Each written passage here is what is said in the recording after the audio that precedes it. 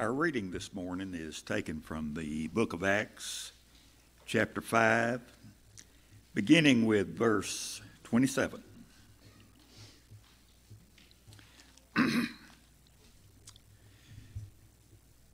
And when they, this is the apostles,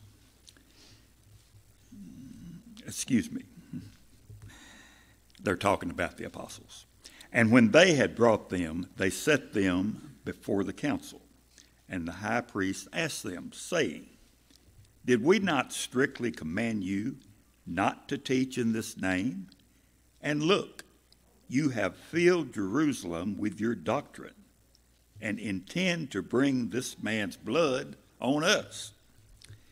But Peter and the other apostles answered and said, We ought to obey God rather than men. The God of our fathers raised up Jesus, whom you murdered by hanging on a tree. Him God has exalted to his right hand to be Prince and Savior, to give repentance to Israel and forgiveness of sins. And we are his witnesses to these things.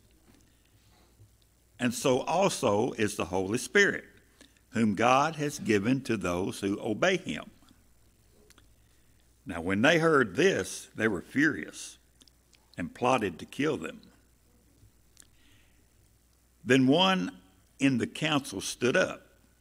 He was a Pharisee named Gamaliel, a teacher of the law, held in respect by all the people, and commanded them to put the apostles outside for a little while.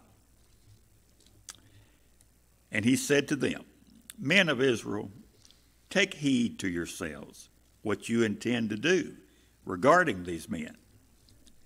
For some time ago, Theudas rose up, claiming to be somebody. A number of men, about 400, joined him. He was slain, and all who obeyed him were scattered, and this came to nothing.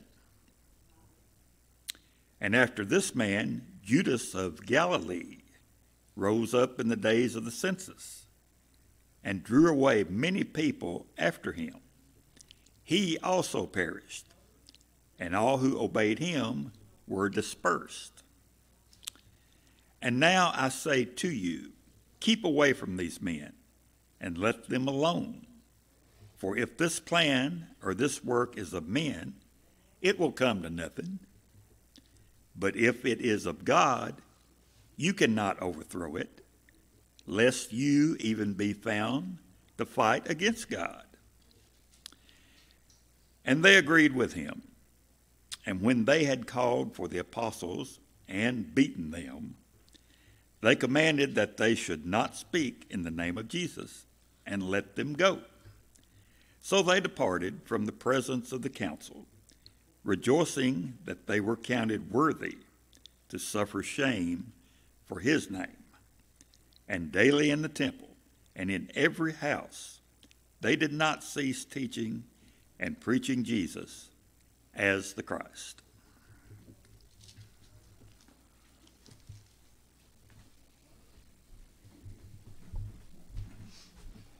All right, good morning. Good morning. We got a good crew in here today. I love that. I hope you've seen some beautiful things this morning. I hope you've felt some beautiful things this morning. Singing with Zion. Man, I tell you what, he will sing. He was singing during a prayer earlier. And I love that. And some of us in this area up here this morning can hear a guy having a blast in here right now with the kids. And that is awesome. That is awesome. And so if you don't know, Ronnie's having the time of his life helping out with the kiddos this month. And I could hear several of us laughing up here. He's just so excited to be in here, be over here with them. And so that's just great. We chose to be here today. And I'm glad to say we, because I chose to be here and you chose to be here. I've got friends and guests here and all kinds of people that I just love, and thank you. Thank you for that, and I mean that. I'm glad that we're here together. We've been studying through Acts. So you may be here as a guest. You may be here for the first time in a while. We've been studying through Acts. And so give me just a minute. Some of you have been here the whole time, and you're in it. You know where we are. You know what's going on. But occasionally I like to take a minute just to kind of remind everybody where we are. There's been a Spirit-led, I believe, reason to all of this. Back in 2020, I started working through the prophets. Some of y'all probably don't remember that. You may not remember anything I said back in that year. But we started working through the prophets, and that gave me a lot of good things to consider during some pretty odd times. And so we worked through the prophets, and we actually took a minute and skipped into, or used Ezra Nehemiah to kind of rebuild the temple and get us back into a church gathering mindset, perhaps. And that was really good. We did that series under the pavilion next door, if you remember that. We were outside. And then we started wrapping up the prophets again, and Malachi was a prophet during the time of Ezra Nehemiah. And so we dug into Malachi, and I wanted to keep going after Malachi.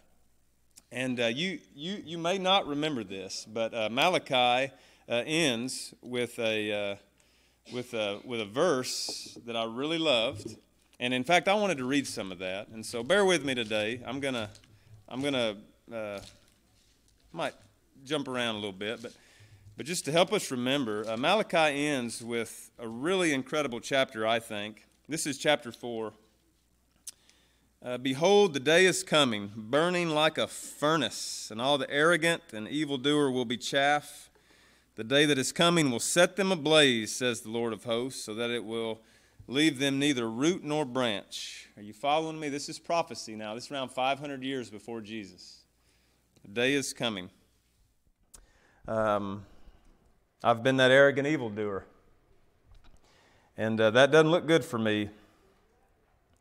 But, verse 2, but for you who fear my name, the Son of Righteousness will rise with healing in its wings, and you will go forth and skip about like calves from the stall. Some of you were here the Sunday that I got about as technical as I ever could, and I put a video on the screen of calves skipping.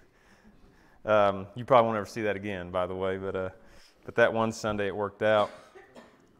You will go forth and skip about like calves from the stall. You will tread down the wicked. They will be ashes under your soles, under the soles of your feet on that day which I am preparing.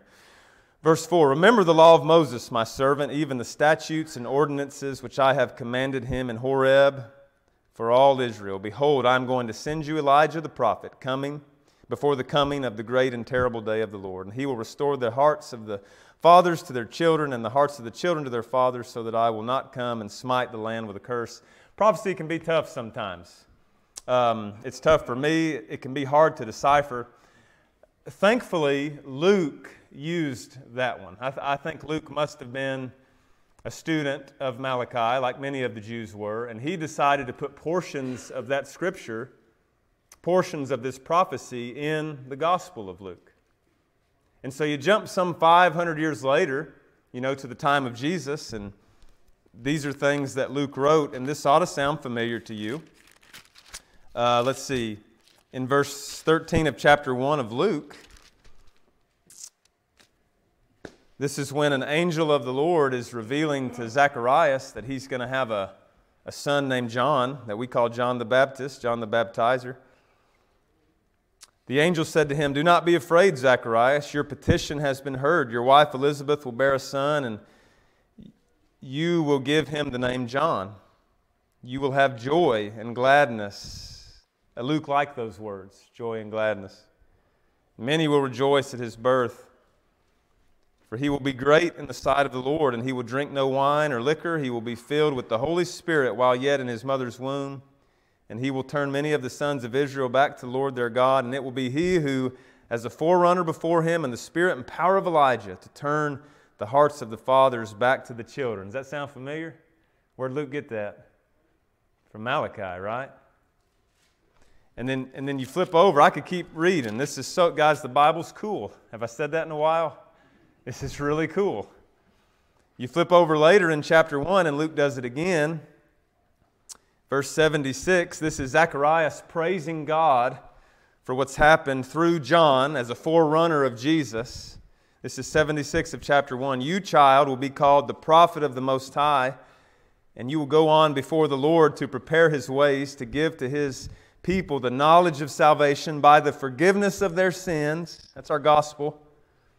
Because of the tender mercy of our God, forgiveness of sins because of the mercy of God. You see that? With which the sunrise from on high will visit us. Cool.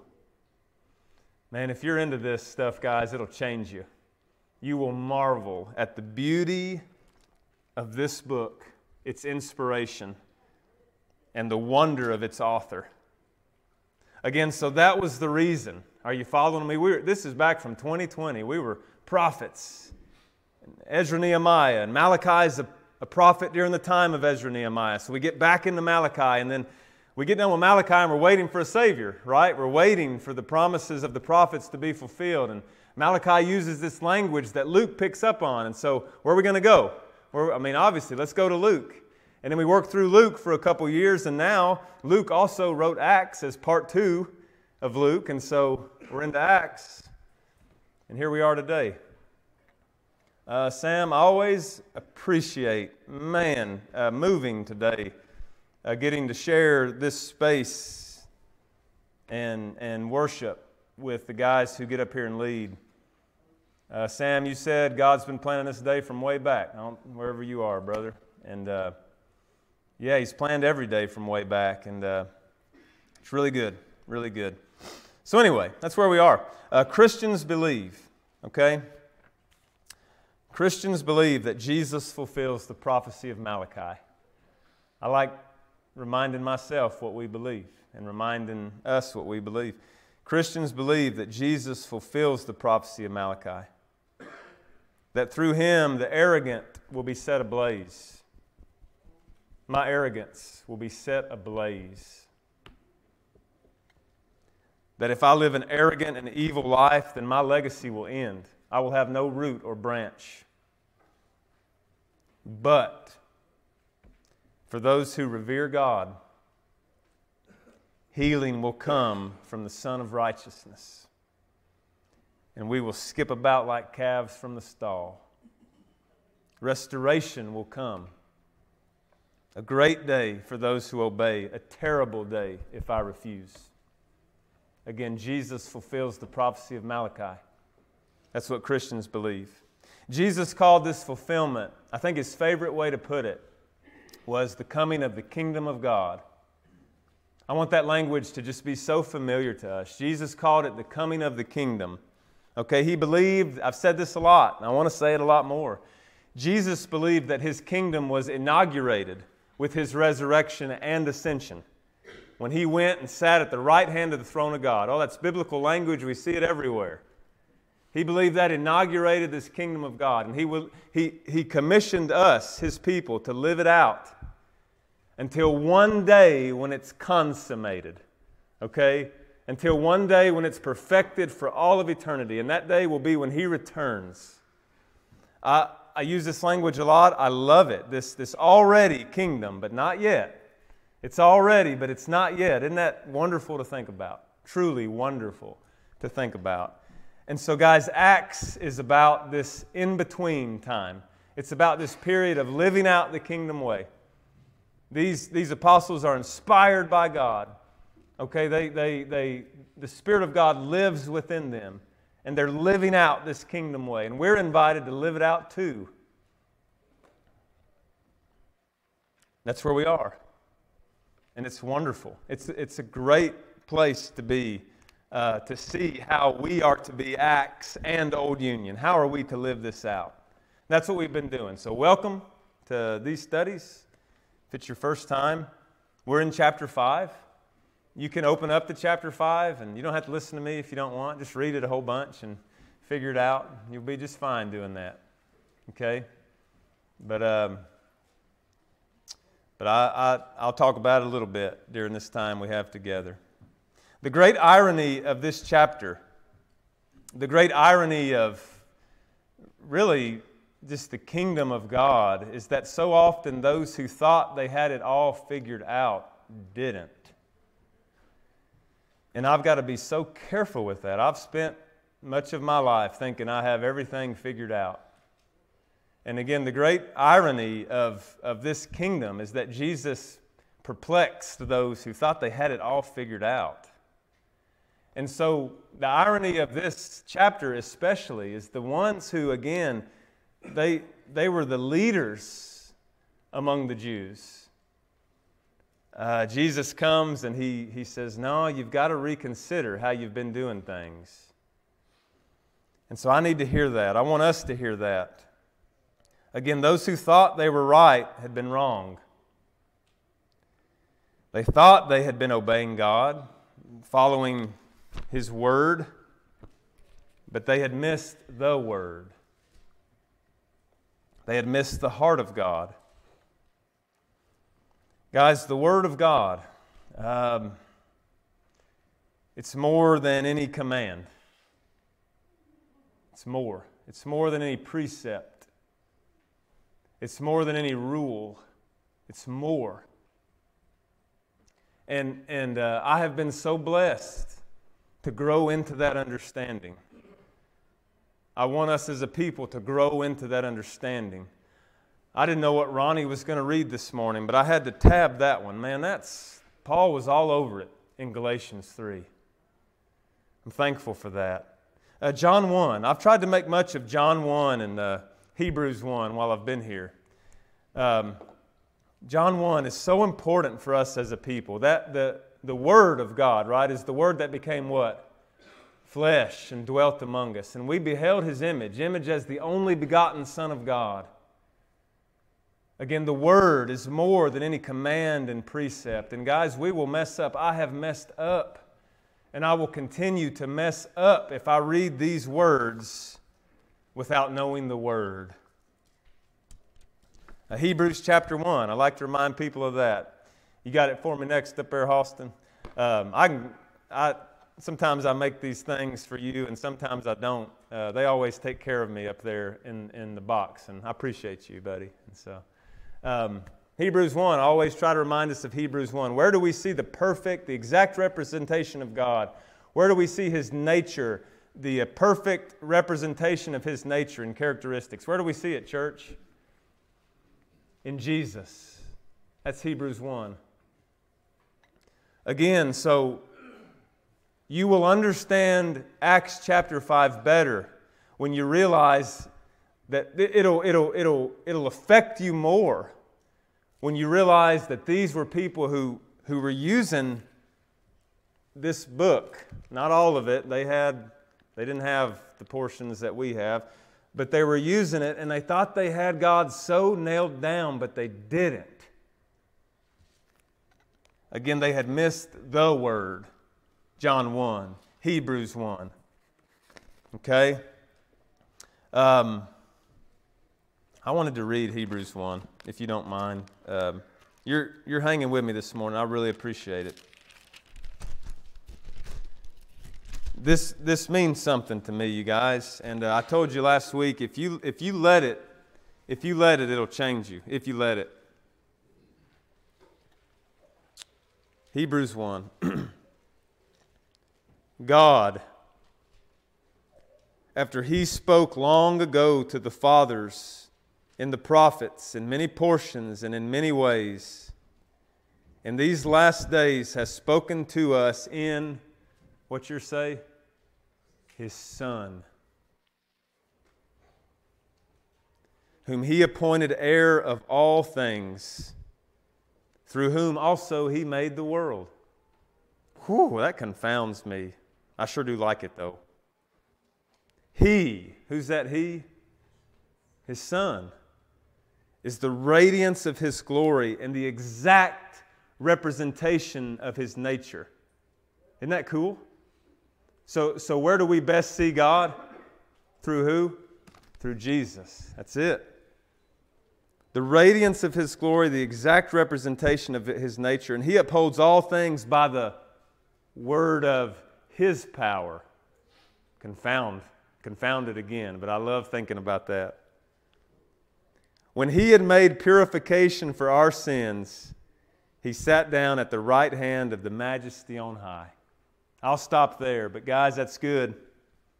Jesus made purification for our sins, and he now sits in authority at the right hand of God. That's our gospel, by the way. That's our gospel. My arrogance will hate that gospel. My arrogance hates it because Jesus making purification for my sins means that I'm a sinner. It means that I'm not okay.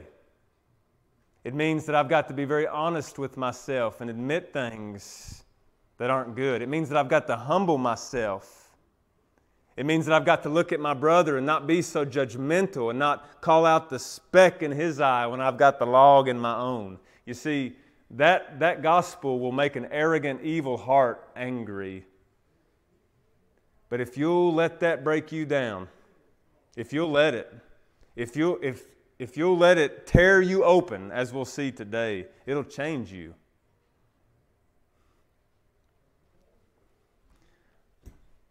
I am blessed to say in utter sincerity that that is what I want for us. It's a blessing to get to say that. That's what I want for us.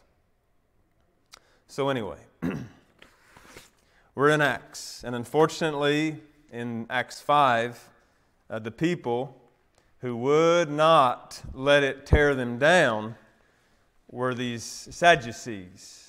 The high priest and his associates, these religious leaders that we call the Sadducees in Acts chapter 5. And I've talked about them a lot. I won't spend a lot more time detailing them for you. You can study the Sadducees. I think it's okay to think of them as a denomination of the Jews. We understand that word denomination, right? And so I think we could best understand Sadducees, Pharisees, others as a denomination of the Jews, okay? Christianity in its early days was kind of like a denomination of the Jews, by the way, too.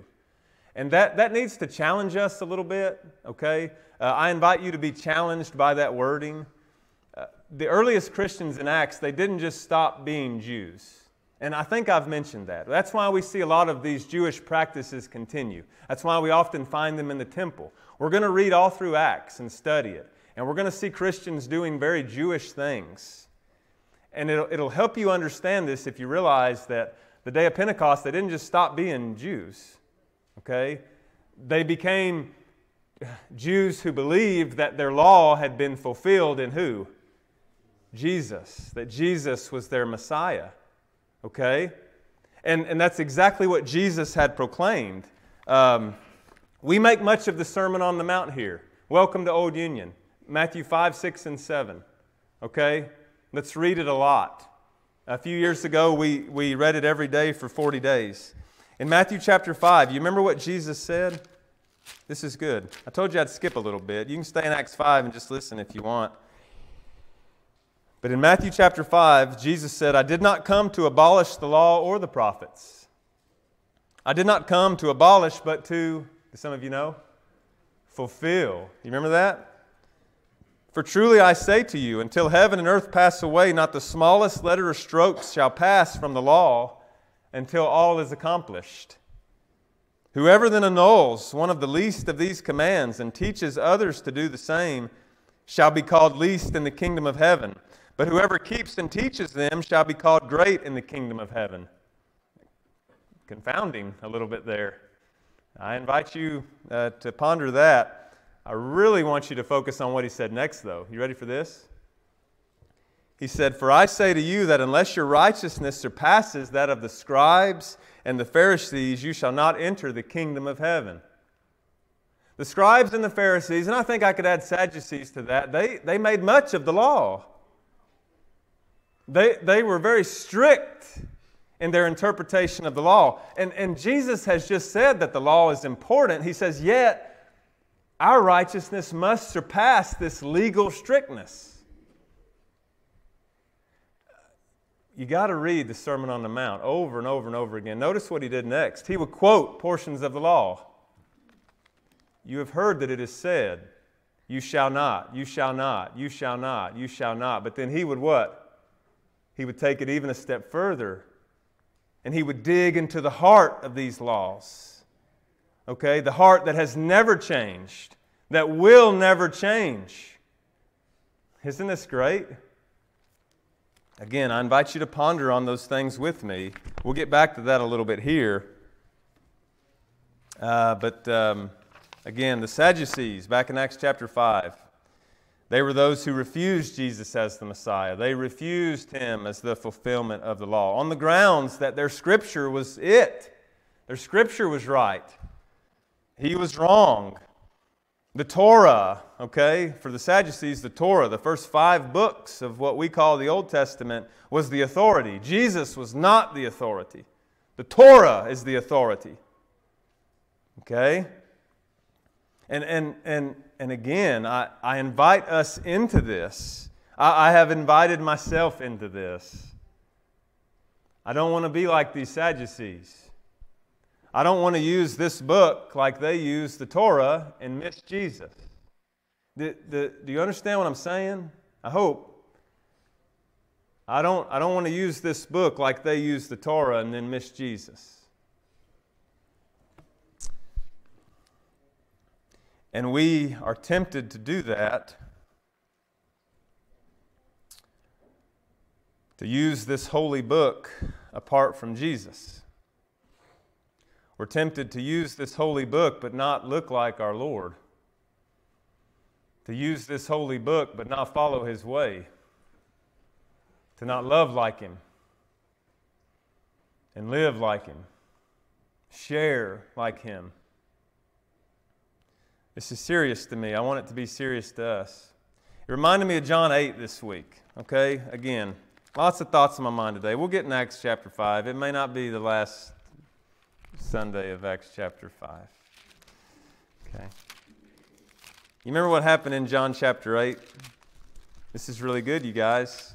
It's about Jesus today. I hope you see it. You probably know this story. John chapter 8, Jesus went to the Mount of Olives, a place He would go oftentimes to find peace. Well, early in the morning, He came again into the temple. And all the people were coming to Him, and He sat down and began to teach them. Can you picture that? He's in the temple complex, and He's teaching, just like His apostles would do later. Well, the scribes and the Pharisees brought a woman caught in adultery, and having set her in the center of the court, they said, "Teacher, this woman has been caught in adultery in the very act. Now the law of Moses commands us to stone such a woman. What then do you say?" Well, they were saying this, testing Him, that they might have grounds for accusing Him. But Jesus stooped down and with His finger wrote on the ground. But they persisted in asking Him, and He straightened up and He said to them, "He who is without sin among you, let him be the first to throw a stone at her." Again He stooped down and wrote on the ground. And when they heard it, they began to go out one by one, beginning with the older ones. And He was left alone, He and the woman, where she was, in the center of the court. And straightening up, Jesus said to her, "Woman, where are they? Did no one condemn you?" She said, "Lord, no one." And He said, now notice this, "I do not condemn you either." But then what did He say? "But from now on go and what? And sin no more."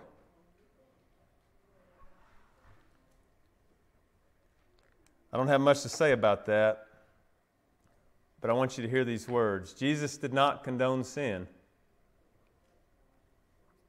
and neither will His followers. But He always challenged the heart of the one who wanted to condemn the sinner. He didn't condone sin. We won't either. We can't. But the heart of the one that wants to condemn that sinner, Jesus challenged every time. You see, we can use the law and get number one right. We can study the words and do number one. But if we miss the word, then we might be the one that Jesus is condemning. We might be the one that Jesus is challenging if we miss the word. What's the word? John 1, Hebrews 1, right? Everything that Jesus taught and said about Him being the Word, the way, the life. Okay? He condoned no sin, but He called into question our heart when we wanted to condemn the sinner. Do you want to condemn others? I'm going to ask me, Stephen, think about the times in your life when you've wanted to condemn someone so that you're proven right. Guilty. I've been there. The times in my life when I've wanted to condemn someone, why? To prove that I'm right. To prove that they're wrong. That's not okay. Father, forgive me, forgive us. Or have I wanted to stop sin because I believe that God's way is the way of life? There it is. God's way is the way of life. This isn't okay. Let's rethink what we're doing here. There it is. There it is. Again, Jesus would quote Torah. I mentioned this earlier. Right? Don't commit murder. You've heard it said. But I'm telling you, that anger in your heart, you're killing your brother with that anger in your heart. Don't commit adultery. Jesus talked a lot about this. Don't commit adultery. But I'm telling you, guys, when you're lusting, you're already committing adultery in your heart. You see what Jesus is doing there? Again, I've tried to help us see, and I hope I have. I've tried to help us see why Jesus' teaching infuriated these people, and I hope you're seeing that with me. He threatened their control. We've talked about that. He believed differently than them. He believed in resurrection. He believed that God works among humans. They didn't believe that. But he taught as one with authority over the Torah, and they wouldn't have that. Okay? All right, back to the story before the kids interrupt us before I even get going, right? Back to the story, Acts chapter 5. I appreciate my dad's reading just a moment ago. All right? Jesus had been killed by those like the Sadducees. They are the ones who put him on a cross, okay? Or had the Romans put him on a cross, however you need to see that. But he had resurrected and ascended to the Father, and he had commissioned his disciples to live out this kingdom. I talked about that. All right, and the disciples did. They proclaimed this kingdom, and the Sadducees opposed it. Okay? We're at the point in the story where the Sadducees had thrown them in prison, and an angel of the Lord had released them, and that's really cool. Read Acts chapter 5, and I think God kind of has a sense of humor when we read that story. I really like it. It befuddled them. We put them in jail, but they're not there. Well, there they are. And so that's a good one. I hope you read that. They were befuddled, and they said this in verse 28. The apostles are back, and they're teaching just like they were before they were imprisoned. And then in verse 28, the Sadducees, the high court, the council, there's more than just Sadducees, but Sadducees are kind of leading the charge in this chapter. All right, they say in verse 28, we gave you strict orders not to continue teaching in His name. Yet you have filled Jerusalem with your teaching, and you intend to bring this man's blood upon us. Now, I tried to really help us see that last week. I need the blood of Christ. I need it. And if you're sitting here today and you think you have no sin, then your words are similar to these Sadducees. We're not guilty of His blood. We don't need that blood on us. No, I need the blood of Christ. They didn't want the blood of Christ. They didn't think too much of that. Again, humble admission of sin. I'm not okay. I'll never be okay without Jesus, church. My arrogance makes me dangerously resemble these men, and I don't like that. I don't want that. Jesus surprised the religious world. I want Him to surprise me. This is how the apostles responded. You can mark this in your Bible if you'd like, as just the gospel. It's spoken very quickly, very concisely. I often tell you guys to mark places of the gospel. Sometimes I think we might have been confused about what the gospel is. Maybe we've spent time memorizing how we believe it best to respond to. But I challenge you to really know the gospel. And the best place to see the gospel is in Scripture. This is it. This is really good. You ready? The response. Peter and the apostles answered this charge from the Sadducees. We must obey God rather than men. The God of our fathers raised up Jesus, whom you put to death by hanging him on a cross. He is the one whom God exalted to his right hand. There's that language. As a prince. He has the authority as a prince, and also he's a what? A Savior. To grant repentance to Israel and forgiveness of sins. By the way, who grants repentance? This is cool. Who grants repentance? Jesus. By the way, who grants forgiveness of sins? Jesus. And so I will caution us against any kind of thinking that we earn repentance, that we earn forgiveness. Caution, that's not our gospel. Our gospel is that repentance and forgiveness of sins is made possible through whom? Jesus. Amen, church. That's good language. He is the one whom God exalted. He is the one whom God has made Prince and Savior to grant repentance to Israel and forgiveness of sins. And we are witnesses of these things, and so is the Holy Spirit, whom God has given to those who obey Him. Man, what a gospel. How do you think that made the Sadducees feel? Yeah, right. Like, I hope they had their steel toes on for that one, right? They were offended terribly by it. And so I enjoyed looking at it and just thinking, why were they offended? We must obey God rather than men. What did that insinuate to the Sadducees? That they weren't obeying what? God. What do you mean we're not obeying God? We're the people of the Torah. Like, what do you mean? You see how this must have made them feel.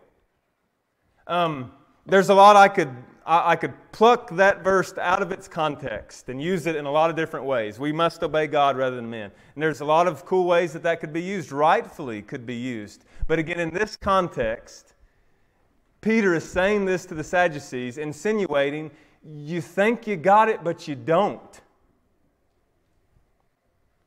The God of our fathers, notice that line. He's indicating to them that the God who has always been, who has never changed, the God of Abraham, Isaac, and Jacob, who you revere, that God has appointed who? Has approved who? Jesus. And so not only are you going against the God you believe in, but you're going against your fathers. Again, think about their blood pressure at this point. Okay? He doesn't stop. You know, Peter, lighten up a little bit here, brother. Like, come on, they're going to kill you. Whom you put to death. Okay, so you're not obeying God.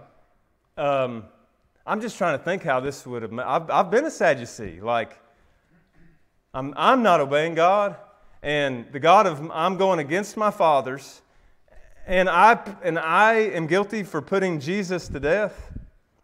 That one was pretty plain, isn't it? Oh, by the way, you put him to death. He is the one whom God exalted as Prince and Savior. Prince, again, this idea of ruler, like authority. Savior, you need him. You put him to death, and you don't like him, you don't believe in him, but you need him. He has the authority, and you need him because you need to repent and be forgiven. I didn't study terribly much about the Sadducees. I did, I guess, comparatively to some others. I'm no Sadducee scholar, but I understand the Sadducees to have thought that they could accomplish much of their position with God through their own work. And boy, can I identify with that. They were a group of people who neglected God's divine work in their life. Again, I can identify. for Peter to be telling them, look, you need a Savior. You have to have Him. Again, imagine how that made them feel. And then to wrap it up, he says, the Holy Spirit is witness to all of this, whom God gives to those who obey Him. Insinuating once again what? You don't have Him. You don't have the Holy Spirit. Now, how do you think they're going to respond to this? Well, we see it, don't we? Look in the next verse. When they heard this, they were what? They were cut to the quick. Well, no duh. And they what? Did what they did to Jesus. They intended to kill Him, to kill them, rather. Cut to the quick gets me. I like that phrase. That's in my New American Standard 95 that I usually use when I'm up here. Your translations have different wordings. Cut to the heart, some of yours may say. Infuriated, enraged, I think I came across a few times. Okay? Greek is cool. I am no scholar. I had a good teacher one time that said, use Greek to just paint pictures. Okay? The picture of the ancient word here, the original word, is one of your mind being sawn in two. That's the picture. And so what idiom would we use in 21st century English today? Your mind is just split. I was thinking like you just blew my mind. You know, it's literally, the word here means sawn or torn with your teeth in two, in reference to their mind. They had no compartment. They had no capacity for coping with what they were hearing from these apostles. Okay? And because they had no capacity for coping with what they were hearing, what was their only response? To flip out. Right? That was it. To flip out. And so, we're killing you guys. That's the flip. You see that? Now, I told you last week, and I mean this, if you care, if you're listening, if you're zoned out, then you're out. Like, see you at lunch in here in just a minute. If you're listening to this and you care about this gospel, there's two ways you respond to it. Okay? Because it's calling us to repent. It's calling us guilty. And if you're calling me guilty and I don't think I'm guilty, guess what I'm going to get? Mad. I'm going to flip. All right? But if you're calling me guilty and that's breaking down my heart, then what am I going to do? I'm going to be, okay, well, what? I'll give you we see this language cut to the quick or cut to the heart somewhere else. Look in Acts 2:37. Okay, you keep it. So just, if you write in your Bibles, this will be helpful. Note Acts 5:33 and compare it with Acts 2:37. What happened when the mind of those was blown, was split, was rent, was torn? In Acts 2 at Pentecost, when they realized they had killed the Messiah, what happened there? They didn't have capacity to cope with that either. And so their response is, well, what can we do? I have messed up so bad. I have messed this over so bad. I look back on my life, I look back to this day, my arrogant thoughts, my evil actions, my anger, my desire to one-up people, my sins, all of it. I'm cut. What can I do? What's the response that day? Repent and be baptized in the name of Jesus Christ for the purification, the remission of your sins, and what? Receive the gift of the Holy Spirit. Doesn't that sound familiar? That's one way to respond this morning. And what's the other way? I got no compartment to handle this. I reject this message. I reject it. And I'm mad that you dare to even speak it. Okay? Guys, I really, did I say that? Really, I really want us to be Acts 2:37 in here.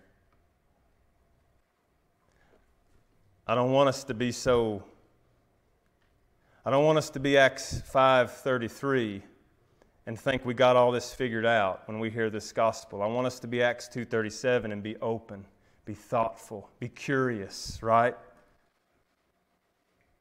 And that's what we see here. That's the contrast we see here. Be slow, be thoughtful. Maybe these words are to Stephen. Maybe they are to me. Maybe it's not just a story that I read and preach at everyone else. Maybe this is to me.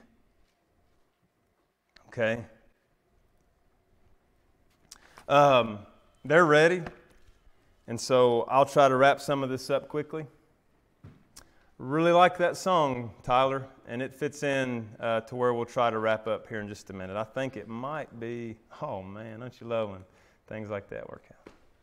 We're going to bring the kids in one more time. Hide me now under your wings. Cover me within your mighty hand. When the oceans rise and thunders roar, I will soar with you above the storm. Father, you are king over the flood. I will be still and know you are God. Find rest, my soul, in Christ alone. Know His power in quietness and trust. When the oceans rise and thunders roar, I will soar with you above the storm. Father, you are king over the flood. I will be still and know you are God. When the oceans rise and thunders roar, I will soar with you above the storm. Father, you are king over the flood. I will be still and know you are God. When the oceans rise and thunders roar, I will soar with you above the storm. Father, you are king over the flood. I will be still and know you are God. I will be still and know you are God. Here's the thing, you guys.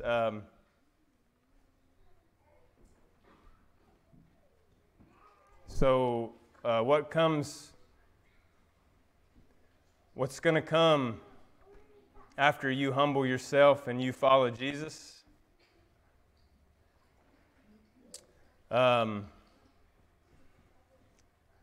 It's going to make people mad. And the Bible speaks a lot to that. The suffering of Christians and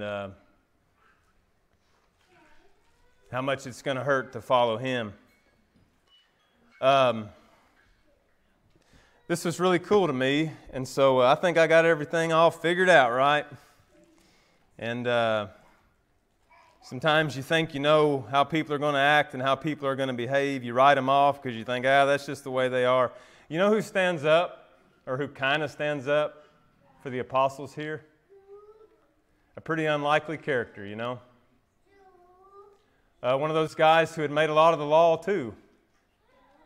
He was a Pharisee, a little different than a Sadducee, a lot different in some ways, but his name is Gamaliel. And maybe we don't talk about him a lot, maybe we should. Might sound familiar. He had a student we'll meet later in this book of Acts whose name is Saul of Tarsus. I loved thinking about how maybe it was some of the heart of Gamaliel that opened up Saul's heart to know Jesus. Gamaliel had to be a pretty torn individual. No doubt he believed that the power of God was in this book that he had dedicated his life to, and all of a sudden, there's this guy that's challenging all of it. And maybe I haven't said this enough, but when you start to think that, that hurts a little bit. When you realize you've put so much of yourself into something, but you've missed the heart of it. So I don't know. I don't want to write too much into Gamaliel that I don't know. But what he did that day, and I'll be quick and might get back to this next week, he stood up, and it had to be risky, but he stood up and he said, "Time out, court, time out, Sadducees." And then to paraphrase, you read it, to paraphrase, he said, "Let's just let God be God here. Let's just be still, and let's back up, and let's trust that God's going to be God." Because if we react in quickly, if we react in our anger, if we react when our mind is blown and we do things, we might in fact be fighting against God. That's what Gamaliel says. And so he says, guys, just time out for just a minute. Just back up. I'm so thankful for this unlikely individual, this Pharisee, who reminds the Sadducees that God is in control. Let's let him be God. And you can read what he said more. I'm going to skip that portion for now. Verse 38 of chapter 5. "So in the present case, I say to you, stay away from these men, leave them alone. If this plan or action is of men, it will be overthrown." I love these words. "But if it is of God, you will not be able to overthrow them, or else you may even be found fighting against God." I don't have much more to say about that this morning. I just need to hear that. Just be still and let God be God. Well, the council took his advice. Look at verse 40. "And after calling the apostles in, they flogged them." All right, well, we'll listen to you, Gamaliel, but we're at least going to beat them up. Okay? "And they ordered them not to speak in the name of Jesus," which, kind of going in circles there, I guess. "And so the apostles went on their way," verse 41, "from the presence of the council," and here it is, "rejoicing that they had been considered worthy to suffer shame for his name. And every day in the temple and from house to house they kept right on teaching and preaching Jesus as the Christ." I love that. Boy, I'm thankful that that's there. I have never been beat up for following Jesus. I've got some stories I could tell you where that would be kind of interesting to you, I'm sure.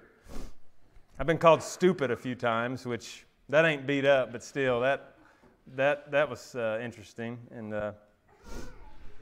I've never been beat up for following Jesus. And I was thinking about this. I wanted to share it with you. You know, maybe why God has kept me from being beat up from following Jesus. Maybe He's kept me from that because I don't know if I could respond like them. I don't know if I'd have it in me to rejoice, being thought worthy to suffer shame for the name of Jesus. But man, I want to get there. And I invite us to get there like, I think I've said this a few times. Guys, whatever you give up for Jesus, whatever you give up for following Him, whatever you lose for following Jesus is worth it. It's worth it. And I don't know if I understand that yet, but I believe it.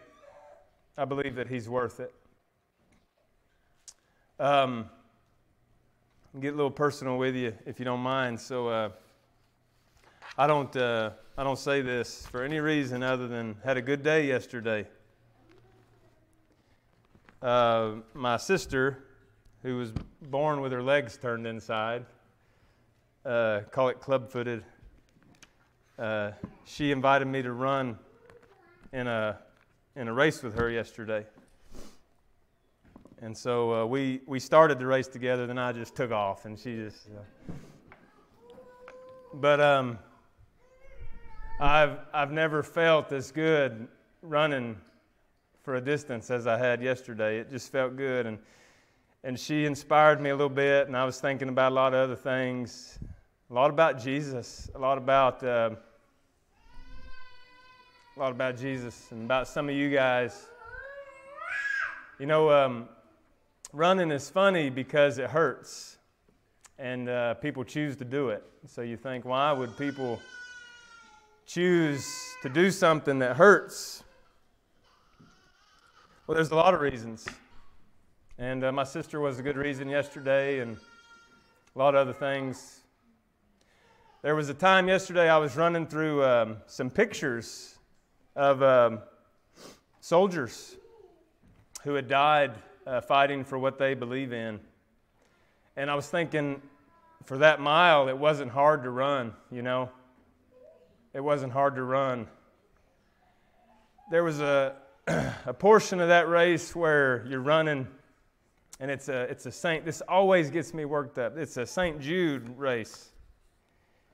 And there's portions of it where you're running and you see kids who had been in the hospital, but then you see pictures of them a few years later as they've been healed and as they're living their life. And it wasn't hard to run through that, you know.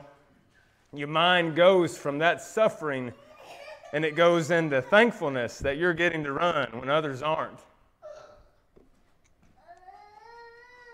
I share that with you because that's kind of silly, really, to think about choosing to run like that, maybe, and comparing it to choosing to follow Jesus. But I really think there's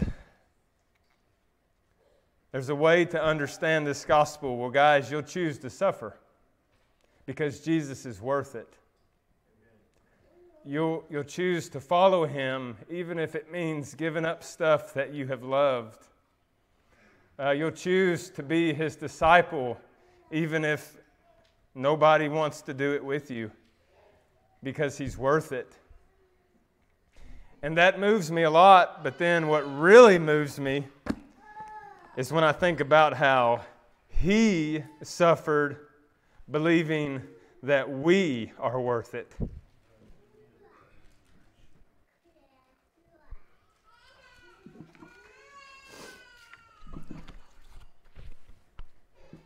God is inviting you to follow Him this morning, to humble yourself and live for something that is worth it. And I wish you would. We'll stand and sing for your encouragement.